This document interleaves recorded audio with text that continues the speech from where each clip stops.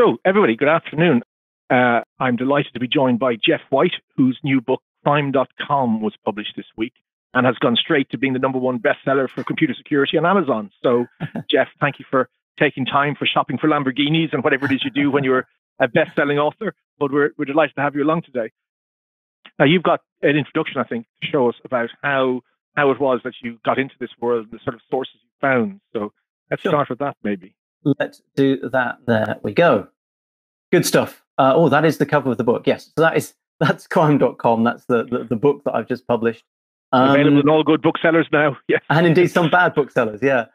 Look, so what I wanted to do with the book, the reason I wrote it, the reason I was keen to write it was there isn't really a book that covers the whole of cybercrime, the whole of cybersecurity. There are great books about individual hacks and individual people, and they're really, really good. And there's the whole further reading list in my book, which points out some of these.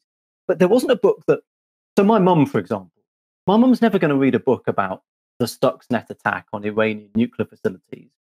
Fascinating as it is, it's too niche. So for my mum, I wanted to have something that I could say, okay, you know that cybercrime thing that I do, here it is, here's all of it. And by the end of this, you'll pretty much understand the whole thing. The other thing I wanted to do is I wanted to go from the beginning right to the end. I wanted to make connections. There were things that happened back in the 70s that are relevant to things that happened over the last year. So, writing a book about the whole thing, you can make these connections, span quite a lot of time, quite a lot of incidents.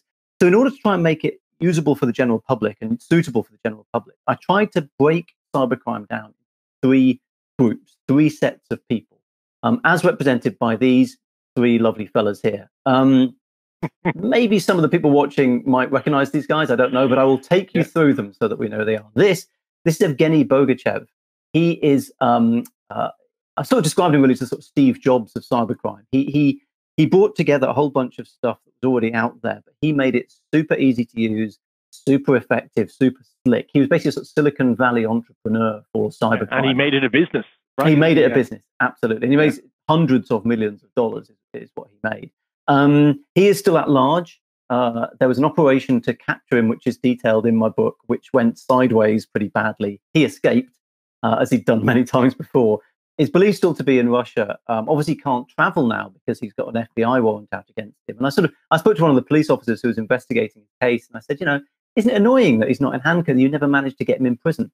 And this guy sort of looked in the distance. He said, well, he's somewhere in Russia. He's probably working for the Russian government, and therefore he's got Russian government minders, and he's working with Russian government computer equipment. That's punishment enough. So that's how he felt about it.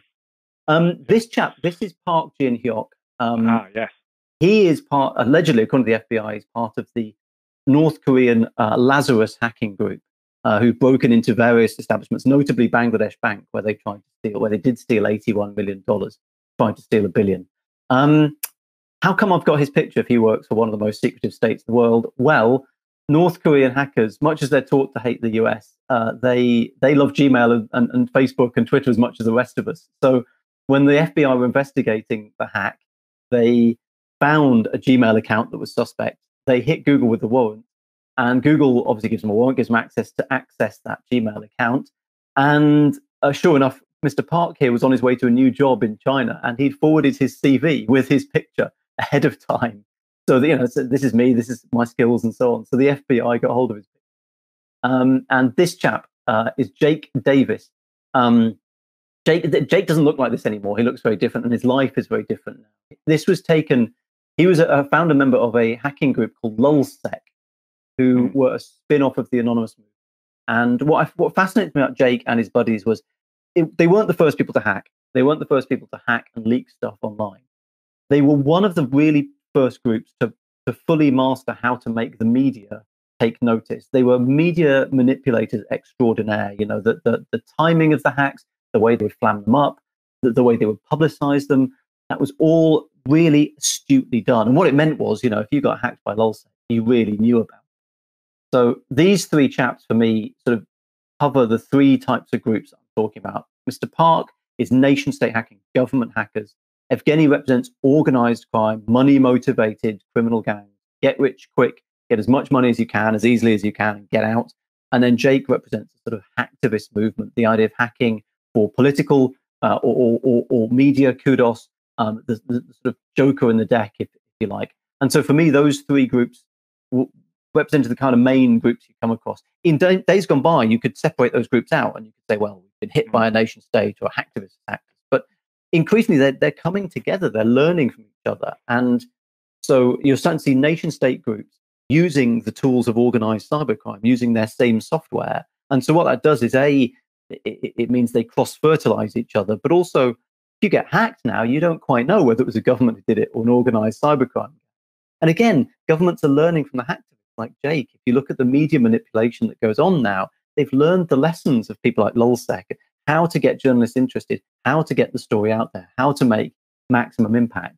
So my whole point in the book is the confluence of these three sets of people is what's made cybercrime big and a big threat in today's society. So that's sort of roughly speaking where I've come from with the book. So I'll now hand back to Dermot and we can have a chat now that I've mapped out the territory. No, I think that's a great introduction for people into the different mal actors that may be out there. And I know there's been suggestions in the past that in certain more lawless parts of the world, that if you are a successful cybercrime hacker, when the police come knocking on your door, they're not coming to give you handcuffs. They may be coming to give you a job, because it's sort of nudge, nudge, wink, wink. If you help hack for the state Monday to Tuesday, you can do what the hell you want Wednesday to Friday, as long as you're hacking those, overseas enemies of the state. And I suppose that makes it all the harder for law enforcement to ever catch up with people when they're now protected by the states where they're living.